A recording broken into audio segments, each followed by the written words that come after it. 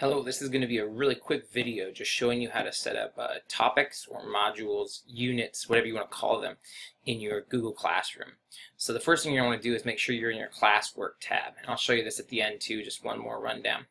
And so what I have set up in my classroom is warm-ups is its own category, exit tickets, projects, quizzes, and then I also have support videos. And I can categorize anything that I put in my classroom within these categories. So I kind of went with more of like a gradebook approach, kind of categorizing, okay, those are warm-ups, those are exit tickets, those are going to be the quizzes, etc. But you don't have to do it that way. You could choose to do it by module or like unit, chapter 1, and then just put all your resources or tests, quizzes, whatever you have going on, all in chapter 1.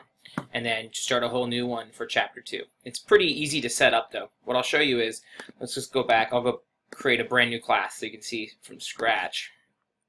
Create class for that test class.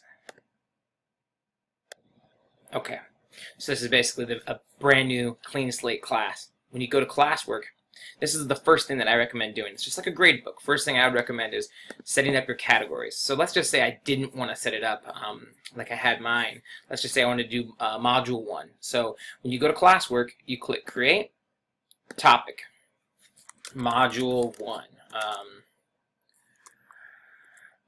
ratios, whatever your module may be, ratios. Then everything that's ratio related I will put in module 1.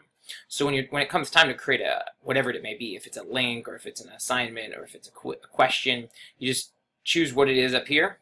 Choose assignment, question, whatever it is you're looking for. I'll just do assignment. And when you assign, when you're done typing this in, so this is the title of the assignment. Instructions go here, and I'll make another video showing you how to do this a little more in depth. Right here, topic. You want to make sure that you choose which topic you want it to go into. So if you're using a module or if you're using exit tickets, however you have it grouped, module 1. Now when I assign it, it will go into module 1. I'm going to take some time to make some other videos, show you guys how to look at the grading side of it, look at the features of what an assignment can have or a question can have. But for this video, I just want to show you how to set up your topics. All right, thanks.